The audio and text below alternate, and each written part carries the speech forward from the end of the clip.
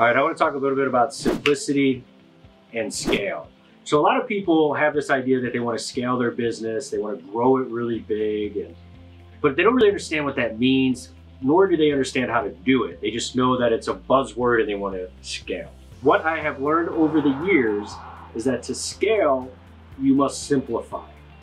So the way that most businesses start out and people as they get started is they're building a business, if it's an agency, if it's a coaching business, consulting business, is their goal is to generate revenue and they want to be able to just help people, but they take on anybody.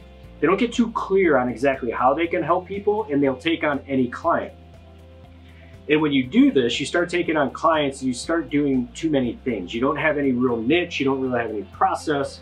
And what happens is if you start adding team members, you can't duplicate that because you're helping 7 different types of people with 7 different major problems that you're really just a high paid consultant. At that point, you're not running a business. So the way that you're able to kind of fix that issue, right? It's very tough to scale. And the reason being, let's step back. The reason it's tough to scale is because to scale, you have to have great people. You got to have a great team. You're never going to scale a business by yourself. Now, if you created all of this knowledge, all this information, and you're trying to scale and you're trying to train people up on how to do it, you can't train people effectively on systems and processes that can get the same result that you can if you're a high paid consultant and you just know how to help different people do different things. Unfortunately, I know this from experience. When I started my agency, all my knowledge was built from building my own businesses. So I was able to do everything in the business. So when we launched the agency, we were doing traffic, we were doing funnels, we were doing optimization, we were doing email marketing, all these things to help clients.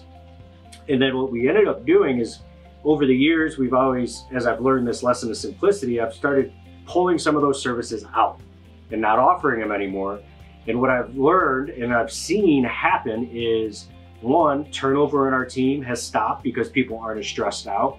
Our team that we have is happier. They're all pushing towards a mission of where we're going and inside the agency side of it. So there's more happiness and more profit when you do it this way. And we've pared it down now to where really what we're becoming is a company that generates leads for passionate crowds of people. And because of that, we know exactly, we have a step-by-step process. We use our one-step funnel to do it. And the team can get behind that as we grow it. So what I wanted to do is just kind of impart upon you the idea that if you want to scale, what you really need to do is look at your business, look at what you can simplify it down to make it a duplicatable process.